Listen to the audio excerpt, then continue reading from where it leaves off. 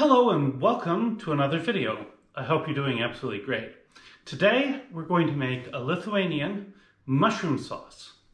Seen several different recipes for similar sauces online in different groups, in different places.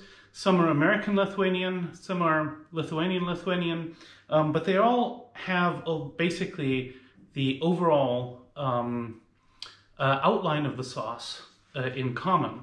So I've chosen a recipe here from Maistas, which is a Lithuanian site devoted to food, and we're going to go ahead and make that today. As far as I can tell, this is sort of a universal sauce that can be served with, pork chops, breaded pork cutlets, probably even go great on zeppelini, and it'd probably be absolutely delicious on potato pancakes. So if you want some of the things I've done that might be good accompaniments to this dish, I have links in the description. But as a note, I'm not 100% sure all of the places where this might or might not be eaten, so enjoy. And so here are all the ingredients. It's actually not that complicated. I have some butter. I'm just going to use a tablespoon or two. Medium onion, about a tablespoon of flour, that's 8 or 10 grams, about 150 grams of chanterelles. I would prefer to use a little more, like 200 grams, but this is what I have, so I'm going to use them. It ought to be delicious with these, but you could use any other wild mushroom like morels, boletes, whatever you'd like.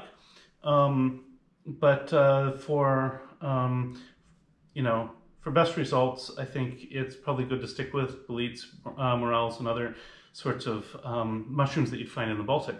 You can use button mushrooms, also called champignions. I've done that. It's delicious. And then we'll add a cup of milk. This is 250 milliliters, quarter of a liter, pretty close to a cup. A little bit of salt, a little bit of pepper, some sour cream, and then I have a little bit of some fresh herbs. I have a sprig of parsley and I have a sprig of dill.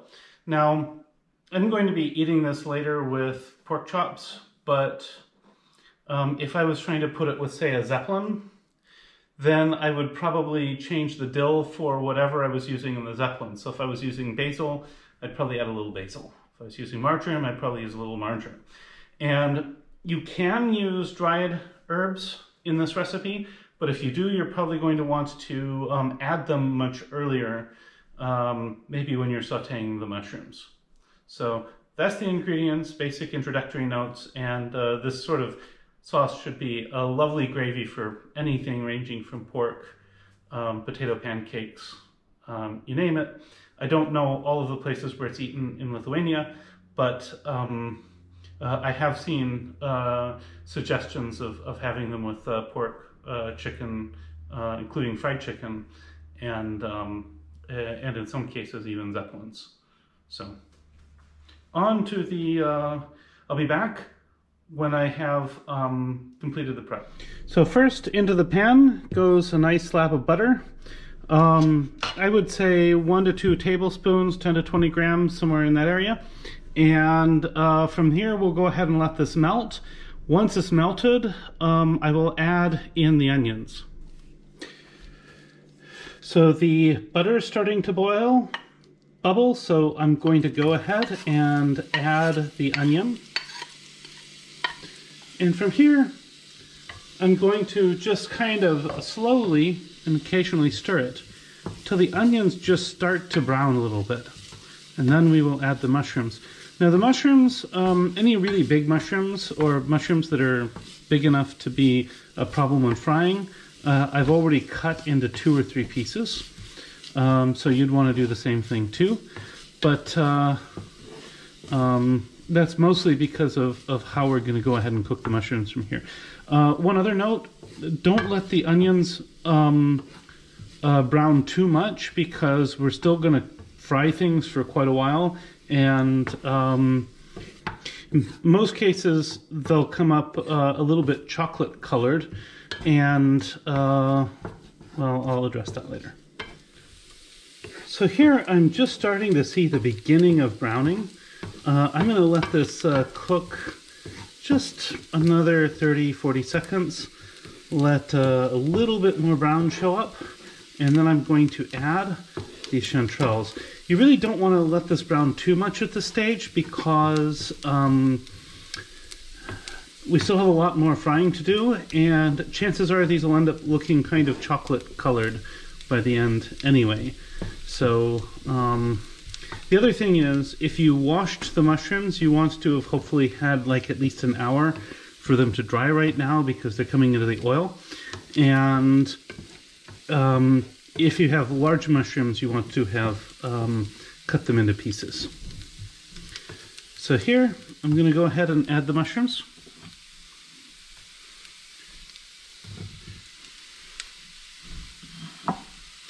Some recipes, by the way, use bacon instead of butter, and that of course also works. But this particular one that I'm making here is without the bacon. Now I'm going to go ahead and cook these. And as I do this, the mushrooms will let a bit of water out, and then they will dry again. Once they're kind of nicely roasting in the pan with the onions, then we're ready to add the flour. So we're a couple minutes in. You can see how much wetter this is already. So we're trying to dry it out a bit.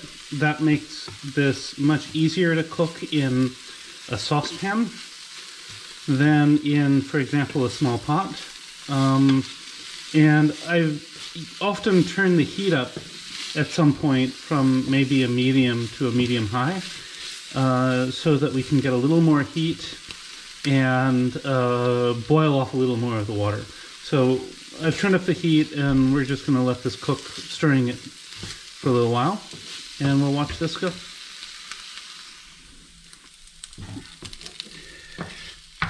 So you can see at this point that the onions are really continuing to brown, and that the mushrooms are starting to brown too. Now, the mushrooms have also cooked way down. They're not completely dry, but they're not really slimy anymore, which, I mean, chanterelles will go through a slimy phase as you cook them. When I'm using button mushrooms, I like to see them really start to brown a bit before I go on to this next stage. But I think this is looking good now. So in goes the flour. And now stirring becomes really important because we really want to make sure that this fries in nicely. And we're going to stir this until it kind of becomes golden brown. Also, now that it's pretty clear that it's dry enough and that the mushrooms are not sticking too much of anything else once I added the flour, I've turned the heat back down to medium. The reason why will become evident in a little bit. And we can start to see that there is definitely a browned flour crust developing around things. So here I'm going to add the milk. Now you can use a broth or even water, but milk seems to be pretty typical for these sauces. Some sauces even use cream. And now, of course, we really have to stir.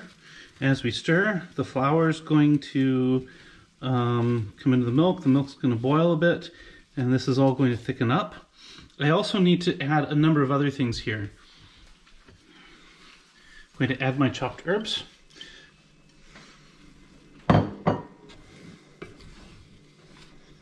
I'm going to salt things, depending on how much salt you like, what you're eating it with. This may vary. And I'm going to add pepper.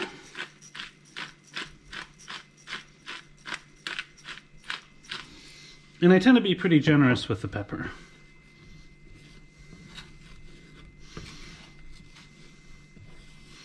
Now I'm just going to let this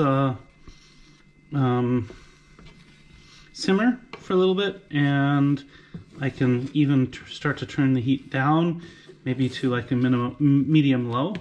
And I'm going to let this cook for maybe 2-3 minutes, stirring.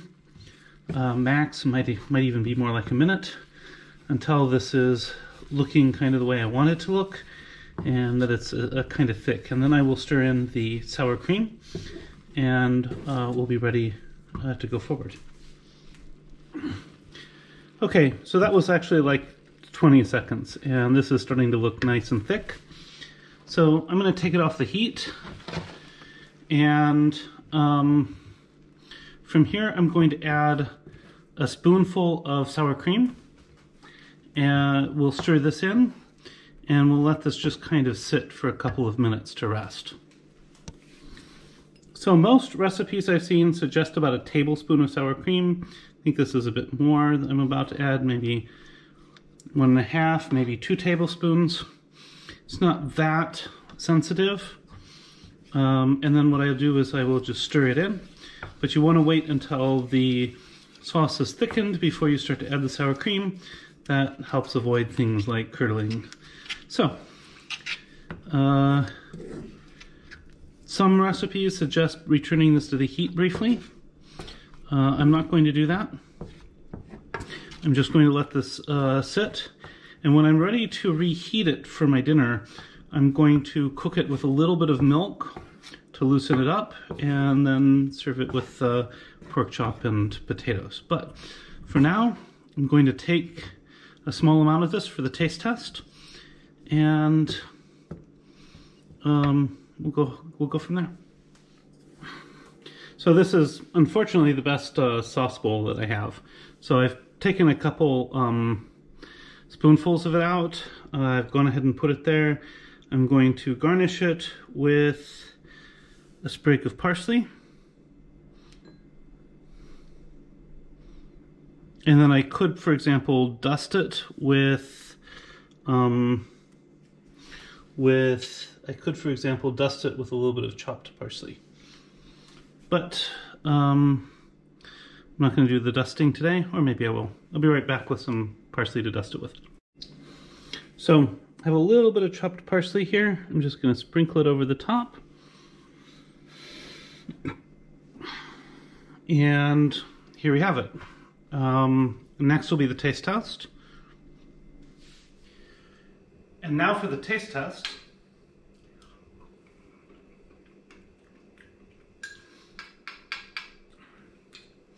This is really, really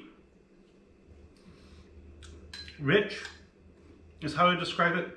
The flavors of the mushrooms, because of the way I've cooked them down, really come through in a very vibrant way.